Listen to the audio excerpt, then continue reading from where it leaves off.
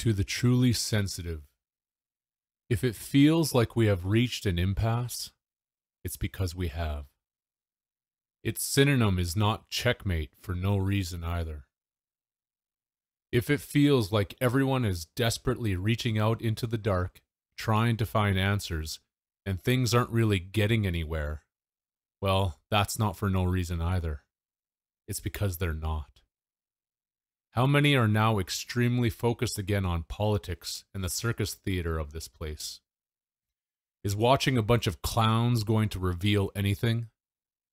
What are you being vigilant about? Always looking out there, but never looking within. It has been easy to get caught up in the mix of doing that again, hasn't it?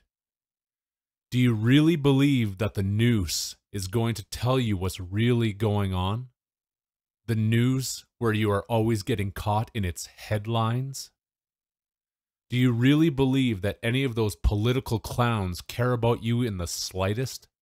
They could care less. Every one of us is cannon fodder to them, at best.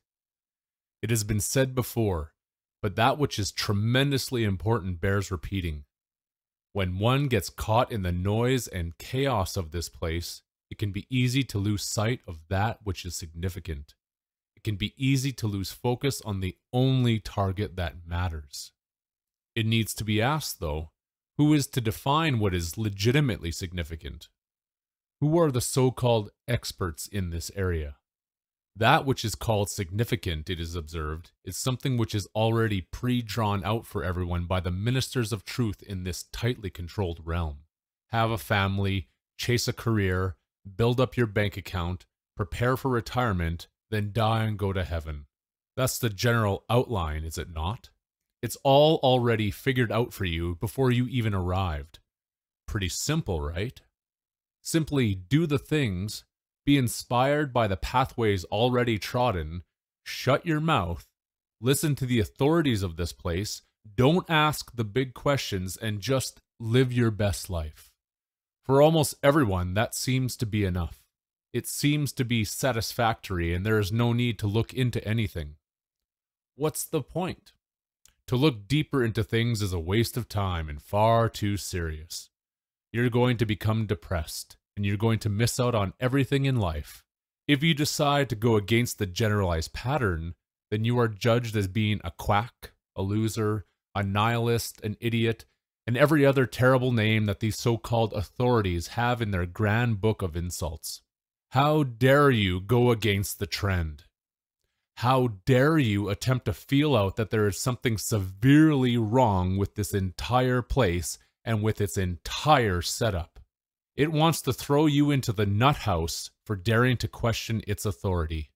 And sometimes it does. But, of course, the nut house is where we already are.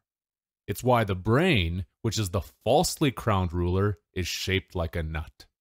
It hates when anyone cracks that nut and figures it out. Who wants to come to the realization that they are in one gigantic loony bin, especially when all perceive themselves to be sane? The next insult that is hurled is towards the speaker for pointing this out. The ruler then uses its minions to hurl insults this way and say that the only one who's insane is the one behind this voice. Do not listen to the ramblings of that madman. It screams in its anger to just keep following its way of doing things. Continue to follow its path, which leads where exactly? The fact of the matter is that we all know very well where the path leads. To death. To the graveyard. In this way, we can all become fortune tellers for ourselves and everyone else. I can predict your future. You will end up in the grave. The positive side of its mind that is inside of everyone really dislikes hearing this. It again calls the speaker a nihilist for pointing out this obvious fact. We aren't supposed to talk about that and look at it with the utmost seriousness. It is something to be denied. Something that we turn a blind eye to. We know that it happens, but let's not talk about it, okay? The New Age philosophy states that we are simply here to have a temporary experience. God is just experiencing itself through us, and then we go back to source.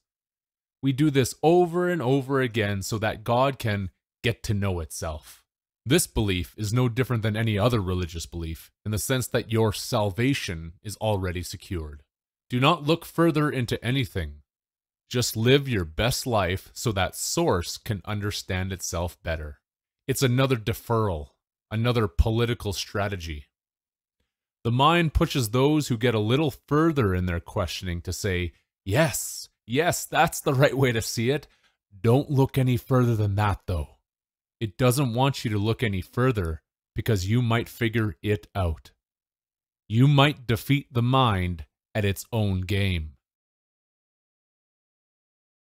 Then there are those who keep shouting that all that is being presented here are the problems and no solutions.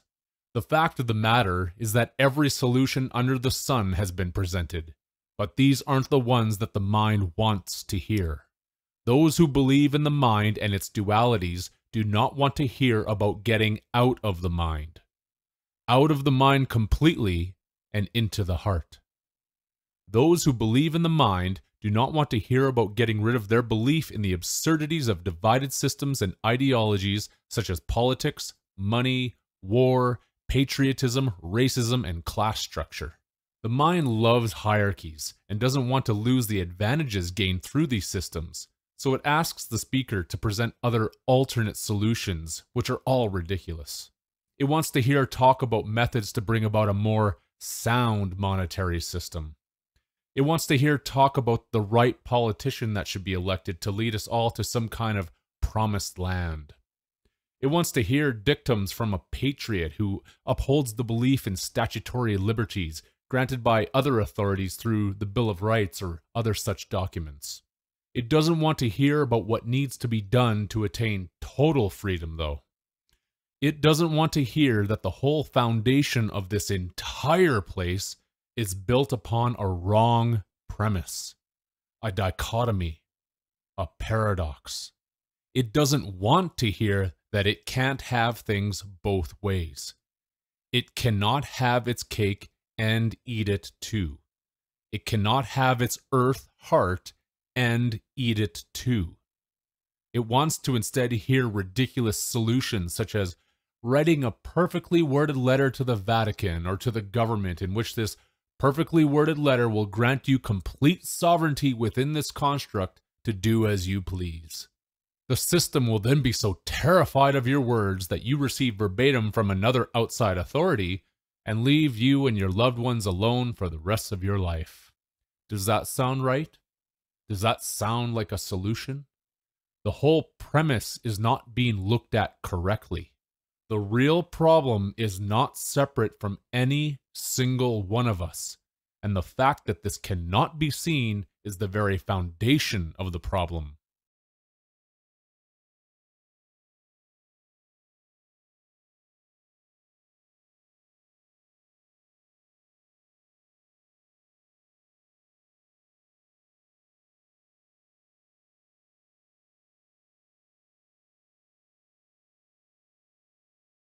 The mind wants to see the literal as metaphorical and vice versa. It takes extreme courage to see things for what they are. When one realizes they are in hell, they are doing everything in their power to leave this place and to never come back. Too many at this juncture in the zodiac timeline cannot perceive this, or are unwilling to, because the last play of this system is to grant as much privilege and pleasure as possible within its circus construct to have everyone continue to be attached to it, desiring to remain tethered to its incarnated carnival incarceration. The belief in this system and its extremely temporary pleasures ensures its own continuity, since this belief creates a type of contract. That's why the belief that this is just an experience for the source of all things to have through you keeps you tethered to this realm automatically. You are consenting to come back here over and over again through that belief. You are consenting to being consumed by it so that it, the mind, can continue to use you as a resource to be mined from. Just a reminder that we are all just remind-or until we are not. It must be repeated. Look in the mirror. Do you really believe that what you see in there is who you truly are? That you are just mirror-or? You are not. You are an incomprehensible infinity, a magical being. In the inability to see this, one's vision has not been corrected. One sees themselves as just a human being, a meat suit that is aging and will eventually die. In death, all the knowledge that has been fought for will be erased, deleted upon consumption. How many now hold the belief that their repeated amnesia is a desirable situation? The paradoxical belief is that one perceives themselves to be both. Cleverness will dictate that one is both a soul or spirit inside of this human suit, but that they are also the suit.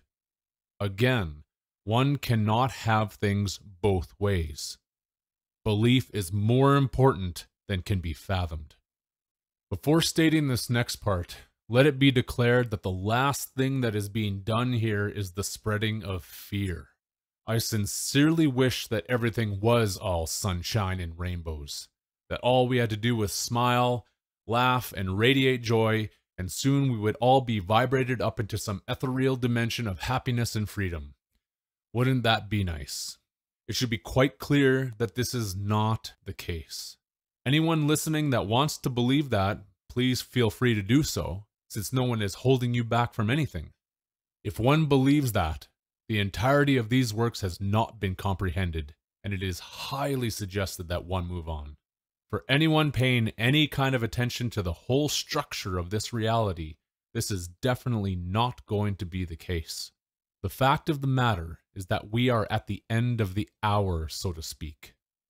This entire system is a construct of time, and that it thus eventually runs out of it. The snake, which is the mind, must once again consume itself and complete the paradox. It must harvest itself. The circle must always complete itself. The mental premise is that it wants to consume everything, and since it wants to consume everything, it must therefore become nothing. Everything becomes nothing. 1 equals 0. This happens over and over again. Just as we all live and die, the entire system lives and dies, lives and dies.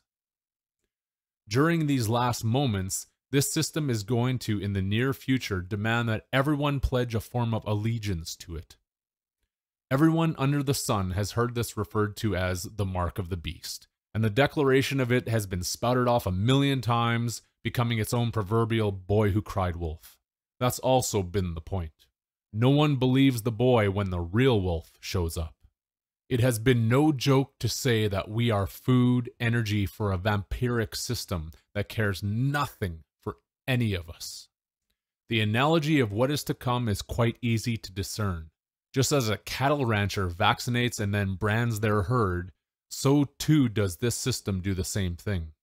The first step at this point in the paradoxical timeline were the shots, and the second step will be the brand, which is a synonym for mark. The quarantine became the symbolic indicator of the human cattle being corralled. The taking of the brand is the official crowning of your mind, declaring that you want to be protected by this system and its false ruler, which is the mind.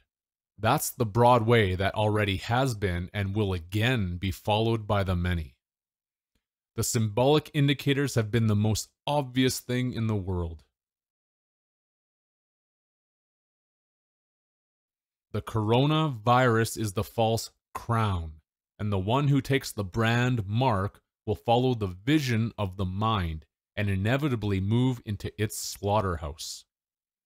That will occur, or one will walk the path of the heart, which will be an actual walk through the desert, since at that point there will be zero access to any of the constructs of this system. It will be completely black and white for everyone.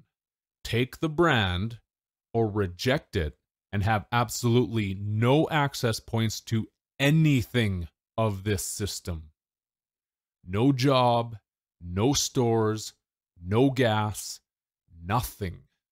The closing off of many system points for those who rejected the mental authorities in the last few years was but a trailer for coming attractions.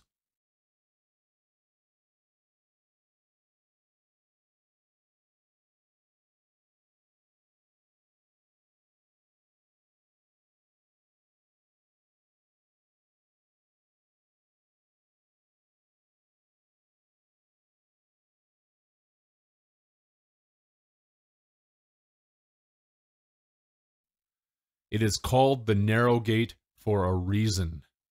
And would one want a chance at a chance and the opportunity of an eternity in the short time to come, they will not cling to anything that this system has to provide.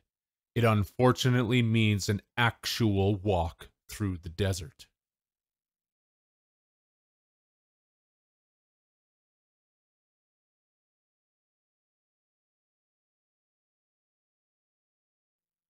The crown of this system is to have one be seated again on its throne, which is a toilet where one is thrown around over and over again through its life-death construct.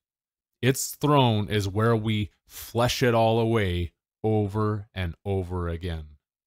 The heart would never do such a thing, and is always doing everything in the power of eternity to correct the vision and bring the heart back to its place in the truth.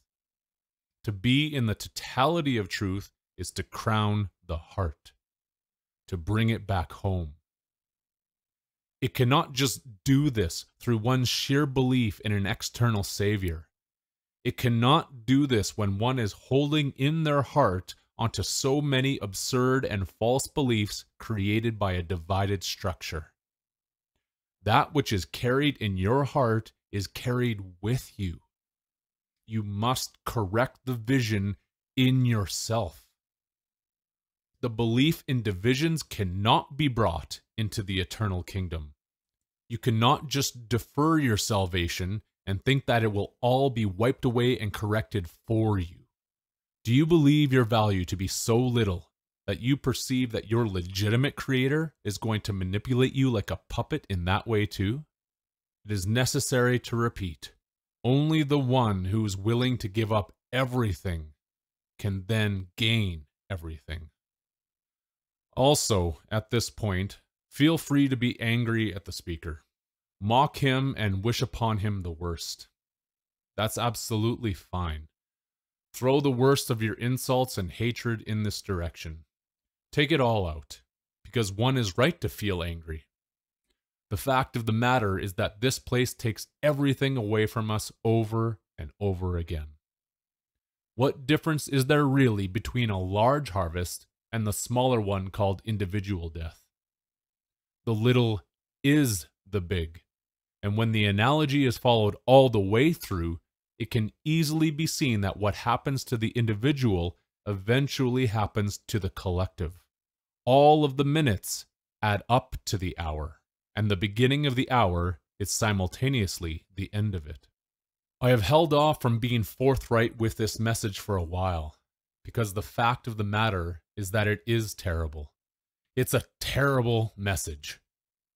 Who wants to be the bearer of bad news?